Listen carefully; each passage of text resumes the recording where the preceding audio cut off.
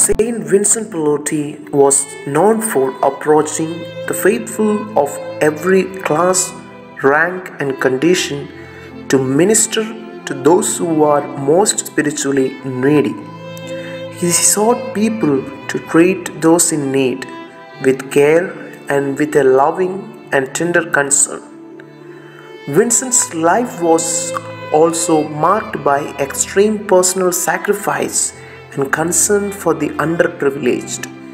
It was noted that he gave people the clothes off his back on more than one occasion. There was no length to which he was unwilling to go in order to help someone.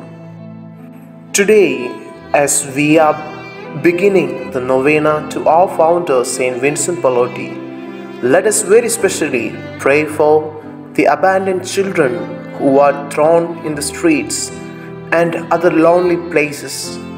Let our prayer satisfy their needs. Silently, let us continue to pray.